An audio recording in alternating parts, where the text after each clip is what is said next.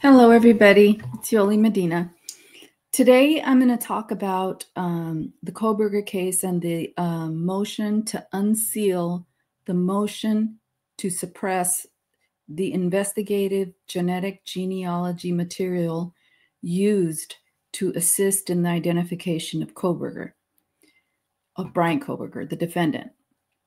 So, in this case, there was a knife sheath that was found at the second inspection of the crime scene. It was found underneath one of the victims, Maddie Mogan, and it was a K-bar knife sheath, and they found DNA, single source male DNA, on the button of the knife sheath.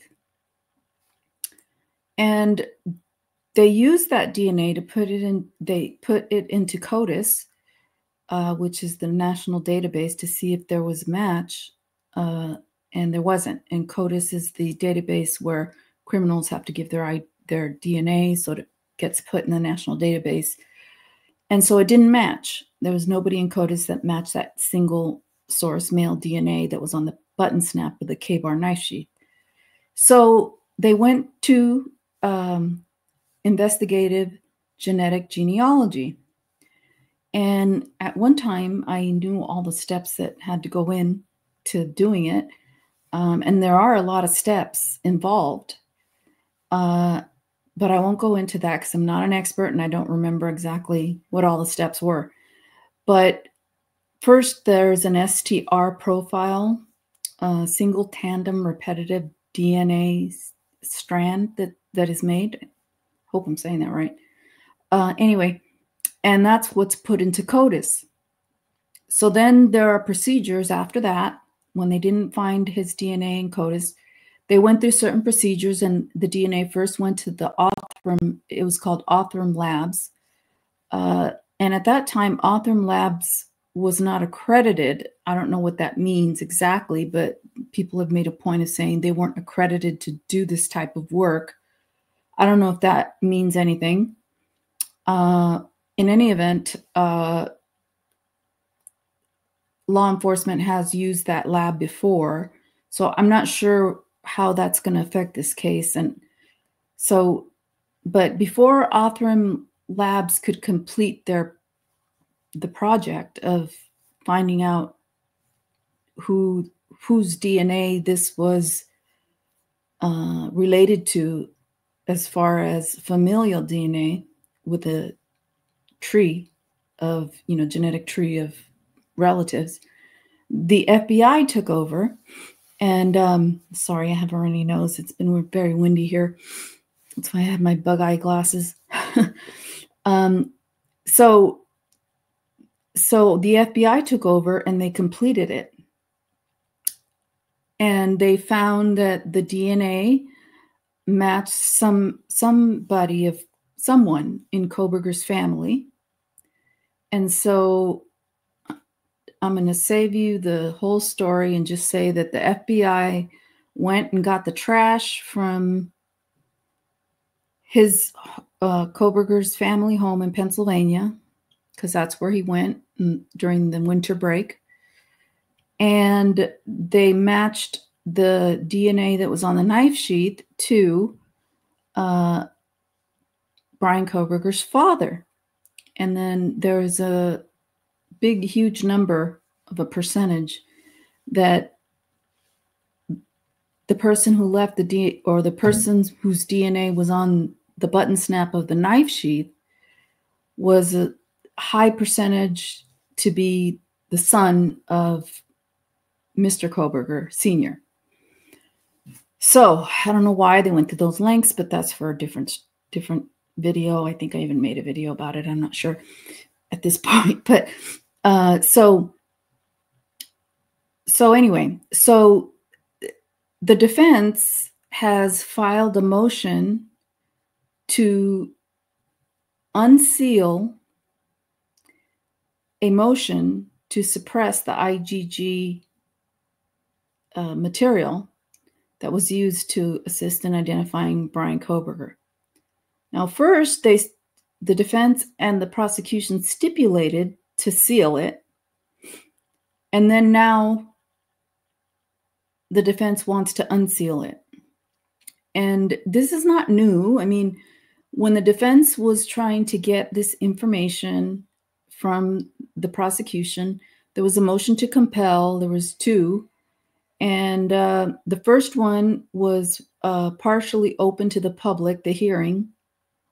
And the second one was sealed entirely. So the prosecution turned over the information that the judge said needed to be turned over. It wasn't all of it, but it was whatever the judge ordered to be turned over, and we don't know what that is because it was sealed. And so this material was turned over to the defense. I have no idea how it was turned over or how you even turn over DNA, if it's on I don't know. But anyway, that material was turned over to the defense.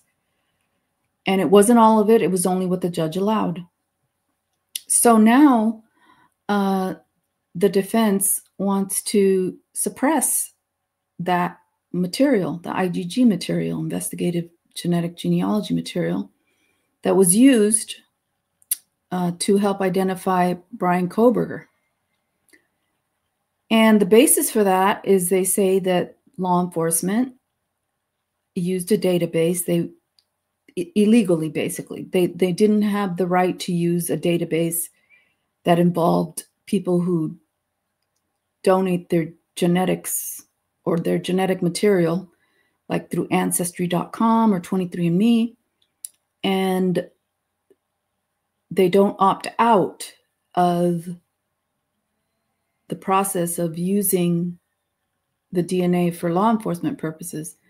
And what I mean by that is that when you send your DNA, like for example, 23andMe, and I did it. And I learned through one of the defense experts at the motion to compel, that was Ms. Vargas, who said that you have to opt out from law enforcement being able to use your DNA to assist them in solving crimes. I didn't know that. And she went through the process and she said, yeah, you got to go to this menu, and this menu, and then you go and you opt out. I followed the directions and I opted out. I didn't know that I was opted in to begin with. So there are some issues with regard to using certain databases to assist in getting a match of a family member, of a possible family member, to identify the potential suspect. So with that said, I hope it wasn't too confusing. I'm going to go over the motion. It's not a very long motion. It's a motion to unseal the motion to suppress the IGG material. So let me do that.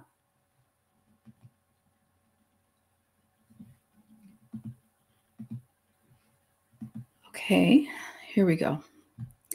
Defendant's motion to unseal the IGG suppression briefing and hearing. All right, so if we go down. Okay, so the history, and I'm just going to read this highlighted portion. It says, Mr. Kohberger filed his first motion to compel IGG discovery on June 22nd, 2023. The hearing on that matter was public and involved the testimony of several expert witnesses. The court ordered the production of records in camera and under seal. Mr. Kohberger filed a second motion to compel IGG discovery on April 15, 2024. Over the objection of Mr. Kohberger, the court required that portion of the May 30, 2024 hearing on the second motion to compel IGG discovery be closed. The court again ordered the production of records under seal. The court's concerns were the privacy rights of the names of the individuals identified in Mr. Kohberger's family. And the paragraph refers to footnote 2 and footnote 3. So footnote 2 is the defendant's third motion to compel discovery, and footnote 3 is the defendant's fifth motion to compel discovery. So this was after stipulating that it would be filed under seal. Okay, now the argument is, due to national and international attention to this case, and in the interest of protecting Mr. Kohberger's right to a fair trial, many pleadings in this case have been sealed appropriately pursuant to Idaho Administrative Rule 32. Well, it's not just pleadings, it's discovery and what's produced in discovery that has been filed under seal. So, assuming pleadings means discovery, then I guess this is accurate, but in my jurisdiction, it would not be. It would have to say many pleadings and discovery materials in this case have been sealed appropriately, but I don't know what Idaho rules are. Then it says, Mr. Kohberger has a right to a public trial, and sealing a suppression hearing is a clear violation of this right to a public trial. Well, if he has a right to a public trial, then everything should be public in my point of view. But as I said, there's probably good reason. As I said in one of my past videos, there's probably good reason why things are under seal, certain things. And they cite to a U.S. Supreme Court case, Weaver v. Massachusetts, 582 U.S. 286, and another Supreme Court case, Waller v. Georgia, 467 U.S. 39. And the first case was in 2017, second case in 1984, where it says sealing of motion to suppress to protect privacy of witnesses was error requiring remand for new public hearing. So it appears there's U.S. Supreme Court law that says that sealing the motion to suppress to protect the privacy of witnesses was error. So it seems they have some support that the protection of the privacy of witnesses is not something that you can use to seal a motion to suppress. However, in this case, it's not necessarily a witness. It's somebody who gave their genetic material to a third-party database. And being that it's very misleading, because if you're not informed, you could be opt-in for law enforcement to use your DNA to solve crimes. Some people may want to opt into that. Some people may not. And so without knowing what's going on and what database they access and whose family member had donated, the DNA, it's very hard to understand what's going on. Like the rest of this case, some of it is sealed, most of it is sealed, and then now they want this motion to suppress the IGG information to be unsealed. And let me see if there's, the argument is that the public should know about this issue with regard to the IGG suppression motion. And it's an issue of public concern. And it's the First Amendment right of people to know what's going on in trials. And that's the defense's argument. Now, I don't know how the judge is going to rule, because the judge set a hearing for tomorrow. Today's the 20th. Tomorrow's the 21st. The judge set a hearing for tomorrow, the 21st, and it's a closed hearing to determine whether the motion to suppress the IGG material used in this case should be public, and there should be a public hearing.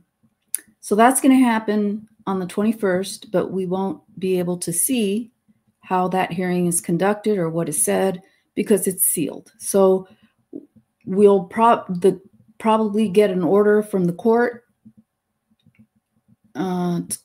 telling us whether that motion is going to be unsealed and open to the public, or whether it's going to be closed.